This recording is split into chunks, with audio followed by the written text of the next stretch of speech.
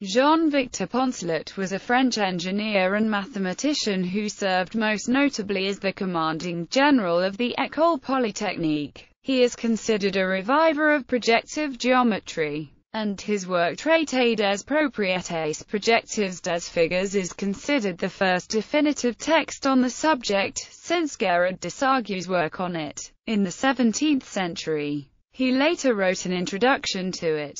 Applications d'analyse de géométrie. As a mathematician, his most notable work was in projective geometry. Although an early collaboration with Charles-Julien Briançon provided a significant contribution to Feuerbach's theorem, he also made discoveries about projective harmonic conjugates, relating these to the poles and polar lines associated with conic sections. He developed the concept of parallel lines meeting at a point at infinity and defined the circular points of infinity that are on every circle of the plane. These discoveries led to the principle of duality, and the principle of continuity, and also aided in the development of complex numbers. As a military engineer, he served in Napoleon's campaign against the Russian Empire in 1812, in which he was captured and held prisoner until 1814. Later, he served as a professor of mechanics at the École d'Application in his hometown of Metz,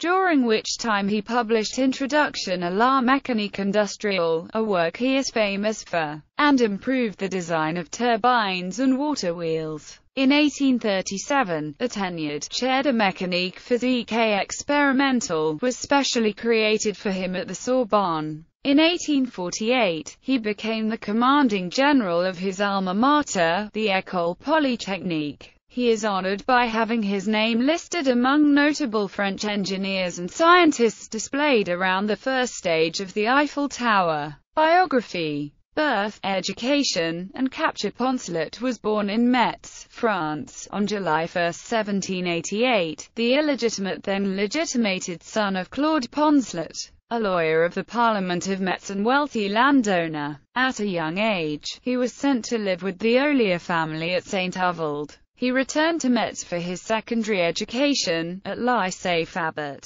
Lycée is the French name for high school. After this, he attended the École Polytechnique, a prestigious school in Paris, from 1808 to 1810. Though he fell behind in his studies in his third year due to poor health, after graduation, he joined the Corps of Military Engineers. He attended the École d'Application in his hometown during this time, and achieved the rank of lieutenant in the French army the same year he graduated. Poncelet took part in Napoleon's invasion of Russia in 1812. His biographer Didion writes that he was part of the group which was cut from Marshal Michel Ney's army at the Battle of Krasnoye and was forced to capitulate to the Russians, though other sources say that he was left for dead. Upon capture, he was interrogated by General Mikhail Andreevich Miloradovich, but he did not disclose any information. The Russians held him as a prisoner of war and confined him at Saratov.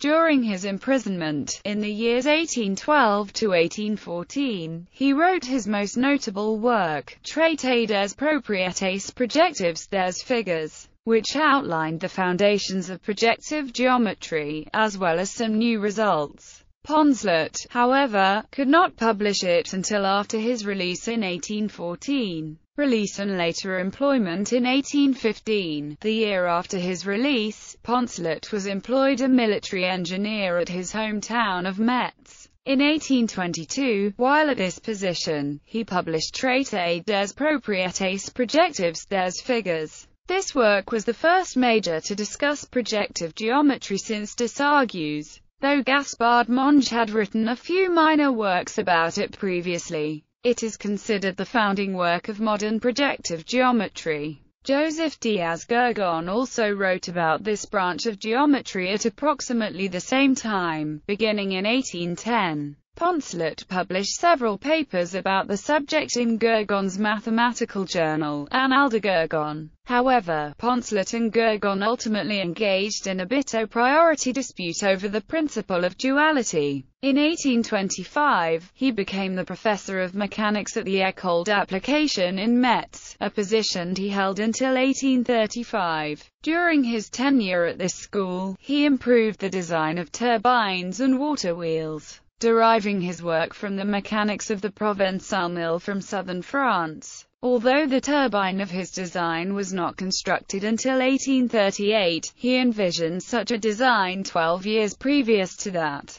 In 1835, he left École d'Application, and in December 1837 became a tenured professor at Sorbonne, where a chaire de mécanique physique et expérimentale was specially created for him with the support of François Arago, commanding general at École Polytechnique. In 1848, Poncelet became the commanding general of his alma mater, the École Polytechnique. He held the position until 1850, when he retired. During this time, he wrote Applications d'analyse de géométrie, which served as an introduction to his earlier work Traité des propriétés projectives des figures. It was published in 2 volumes in 1862 and 1864. Contributions. Poncelet-Steiner theorem. Poncelet discovered the following theorem in 1822. Euclidean compass and straight-edge constructions can be carried out using only a straight edge if a single circle in its center is given. Swiss mathematician Jacob Steiner proved this theorem in 1833, leading to the name of the theorem. The constructions that this theorem states are possible are known as Steiner constructions.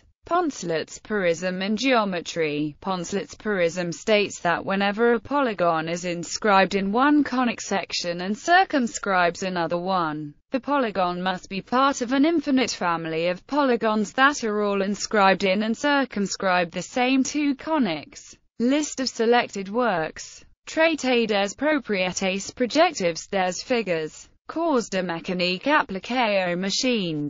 Introduction à la mécanique industrielle. Applications d'analyse de géométrie.